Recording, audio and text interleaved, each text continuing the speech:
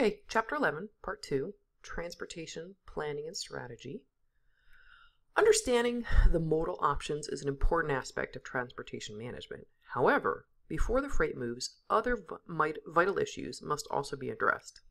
Supply chain professionals must make a series of interrelated transportation decisions and design processes that properly align with the organization's supply chain strategies. The initial decision for any organization is straightforward but important, determining which department or departments will be responsible for each part of the transportation process. In most organizations, responsibility for transportation decision falls to one or more of the following departments: logistics, procurement, and marketing. Firms now assign transportation decision-making responsibility to a single department, which strives to coordinate inbound and outbound transportation, develop common goals, leverage purchasing power, and procure quality service in support of supply chain excellence. Terms of sale clarify the delivery and payment terms agreed upon by a seller and buyer. Wise selection of these terms is critical, as the decision determines where the buyer's responsibilities begin and where the seller's responsibilities end. They cover issues related to mode and carrier selection, transportation rate negotiation, in-transit freight responsibility, and other key decisions. Free on board or FOB terms are used for domestic transactions, while international commercial terms or INCO terms are used for international transactions. INCO terms facilitate efficient freight flows between the countries. As described by the International Chamber of Commerce, INCO terms are international rules that are accepted by governments, legal authorities, and practitioners worldwide for the interpretation of the most commonly used terms in international trade.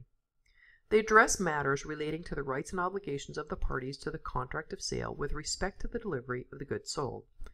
In other words, they don't spell out who owns the product, this is what the contract does. However, they do spell out when risk passes from the seller to the buyer.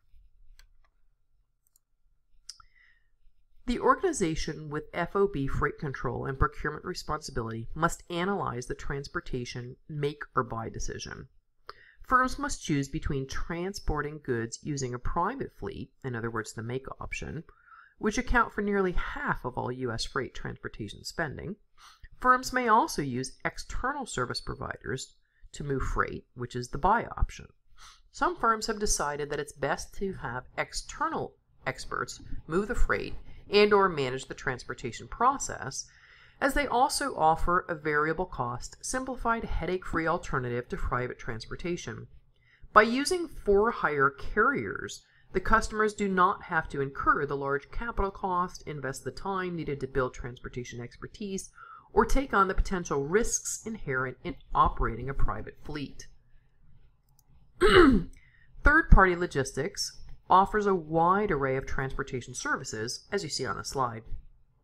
To clarify number 2, traffic management, the 3PL provides transportation planning and tactical decision-making, handles administrative functions like freight bill auditing, and coordinates supply chain activities.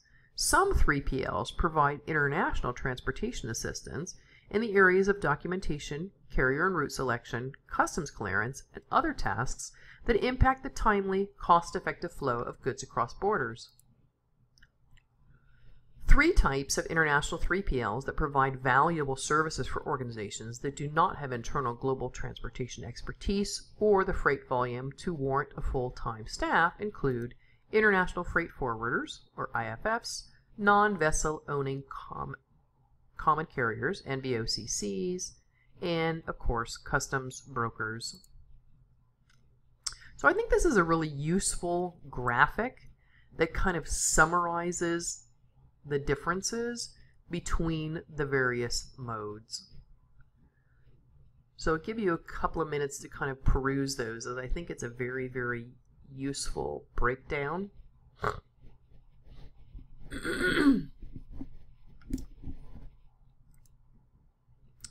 Numerous studies have been conducted over the years to identify the most important performance capabilities in modal selection. These studies commonly identify accessibility, transit time, reliability, and product safety as the key determinants in choosing a mode. Cost is another essential consideration in modal selection. So let's look at each of these in a little bit more detail. Accessibility determines whether a particular mode can physically perform the transport service required and considers the mode's ability to reach origin and destination facilities and provide service over the specified route in question. Accessibility advantages are attained by motor carrier because of its inherent ability to provide service to virtually any location. As you see on the slide, the ones that have a disadvantage, however, are air, rail, and water. All face accessibility limitations due to infrastructure issues. Transit time is critical in supply chain management because of its impact on inventory availability, stockout costs, and customer satisfaction. Transit time is the total elapsed time that it takes to move goods from the point of origin to the destination, i.e. door to door. So as you see on the slide, the transit time advantage attaches to air transportation because it's very fast. Motor carriage is also relatively fast because it can provide more direct movement from origin to destination. And then the disadvantage attaches to rail, water, and pipeline in that they're extremely slow. Reliability refers to the consistency of the transit time provided by a transportation mode. And many companies feel that transit time reliability is more important than speed. And you can see those that have the advantages and disadvantages in terms of reliability. Product safety is critical as goods must arrive at the destination in the same condition they were in when they were tendered for shipment. Precautions must be taken to protect freight from loss due to external theft, internal pilferage, and misplacement, as well as damage due to poor freight handling techniques, poor ride quality, and accidents, with packaging being important. And once again, here you can see those modes that have an advantage in this area and those that have a disadvantage. The cost of transportation is an important consideration in the modal selection decision, especially when a low-value commodity needs to be moved. A number of factors are taken into consideration when freight rates are developed, including weight of the shipment, distance from origin to destination, nature and value of the product, and required speed. And of course here you can see those that have the advantages and those that have the disadvantages. Carrier selection is a specialized purchasing decision that typically will be made after the modal decision has been made, with attention to selecting the individual transportation service providers within the mode. The carrier selection is based on a variety of shipment criteria and carrier capabilities, such as transit time average and reliability, equipment availability and capacity, geographic coverage, product protection, and of course, freight rates.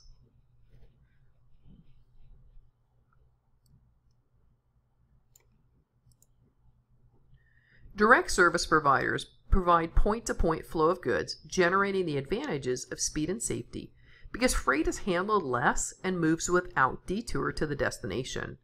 Indirect service requires interim stops or transfer between equipment. This reduces transit speed and subjects the freight to additional handling, but offers, of course, lower costs because carriers can consolidate the freight for more efficient transportation. Some transportation buyers take an adversarial approach and try to minimize transportation costs, holding out for the largest possible discount. However, based on my experience, I would say this has fallen out of favor, and a large part of that is due to the move to TQM, or Total Quality Management, in the early 90s. That really espouse the philosophy of integrating with your suppliers, even your transportation suppliers.